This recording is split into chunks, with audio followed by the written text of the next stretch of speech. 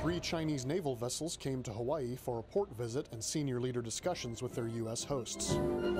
The U.S. Pacific Fleet and Navy Region Hawaii welcomed the Chinese during a ceremony at Pearl Harbor.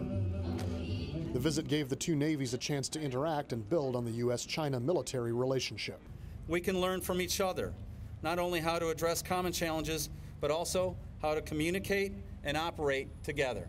The ships will also do an at-sea search and rescue exercise with the U.S. Navy during the visit. Well, I think as we advance our bilateral relationships with China and their Navy, we're rising to the occasion. We see a lot more increasing maritime security challenges. It's important for us to work as partners to try and counter some of those. Tech Sergeant Michael Jackson, Joint Base Pearl Harbor-Hickam, Hawaii.